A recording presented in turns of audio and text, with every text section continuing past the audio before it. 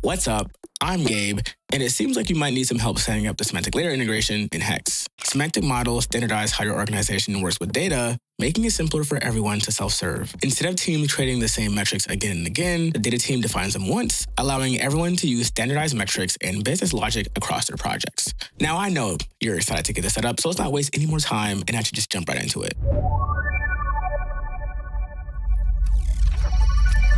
First thing we need to do is head to the settings page and look for data sources.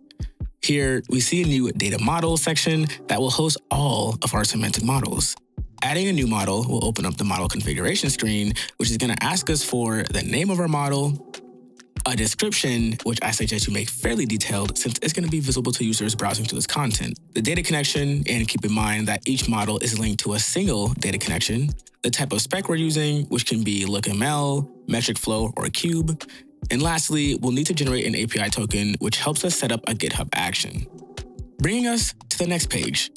This is the API token that we just generated, and I suggest you save this somewhere safe since this is the one and only time Hex will show it to you. Just below that is a script that does all the heavy lifting for us, and lets Hex ingest the semantic specs from your GitHub repository.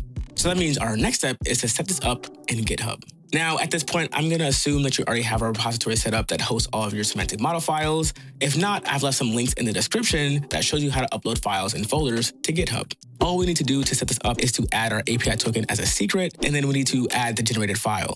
In the settings page for this repository, we can look for secrets and variables, go to actions, and then head down to repository secrets. This is where we want to add our API token, and the naming here is very important, and any changes rolls out in an error, kind of like this.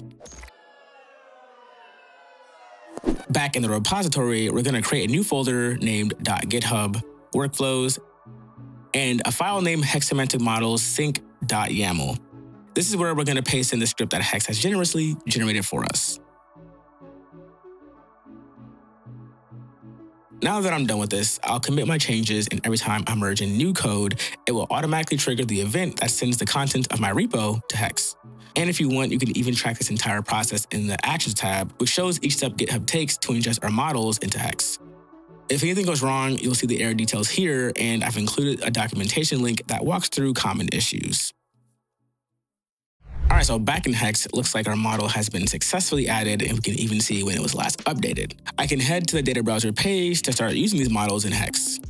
Looking through our model, I see all of the available data sets, and if I open one of these up, I can see all of our measures and dimensions. Hex also discovers joinable data sets automatically, so you can do less modeling work overall. From here, I can jump into an exploration and start analyzing my data with all the semantic concepts I've set up. All right, and there you go. You have successfully ingested a semantic model from an external source into Hex. Give yourself a pat on the back, man. Congratulations. Now, if you have any questions, feel free to leave them down in the comments, and I will see you guys. I'll see you guys. Might be the next video, might be the last video. You might see me at your house.